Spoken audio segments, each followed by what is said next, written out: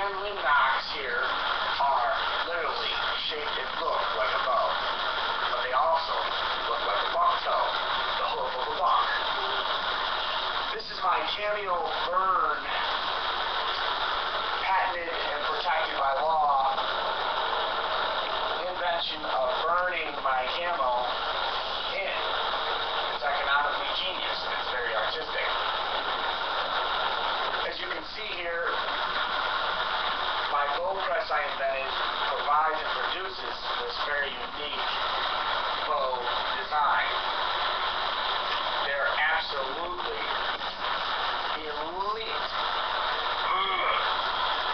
And this is not only a novelty bow because it's one of a kind, but it is also a great hunting bow. These are wind shatter proof. All PVC bowmen that don't have a patent that you see making them don't realize that these are worth more than wood and fiberglass.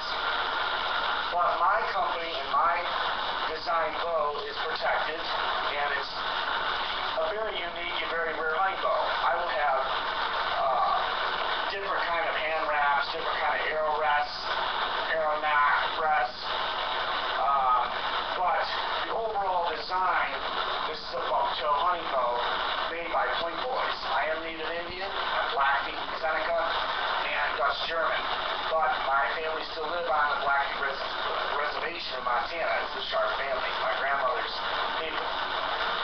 But this is a very good, powerful design that I produce. And when it's cold out, I have shoved these in snowbanks and left them for a few days. These are shatterproof. They do not shatter. They will not snap and explode like wood or fiber, which are multi-layered. This is an incredible bow. They're worth, honest to God, $600. Why? Because they're custom. Why? Because they're rare. The PVC design. Why? Because they're native heritage. Why? Because they're one of a kind. And because they're incredible. And they will last your lifetime if you handle them properly.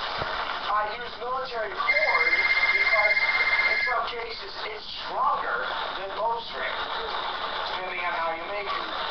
You can use this military cord and then wrap it and put a wrap on it just like a bowstring, which I would highly recommend, which would make it even more strength. This can handle 550 pounds worth of pressure, people. It's absolutely elite. I just love them. And I cannot wait to manufacture them for you. I've only been open for 7 days, and in 7 days, my company already has 3 stores demanding these bows. So I'm busy making them. My middle name is Joseph. We can call this Joseph's Bow Shop, but it is the buck toe bow. Well earned, well honored, and it's very unique.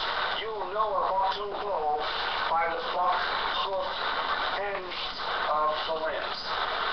So, thank you again for joining me. I'm William Plank, and this is the Buck Toe Bow Incorporated.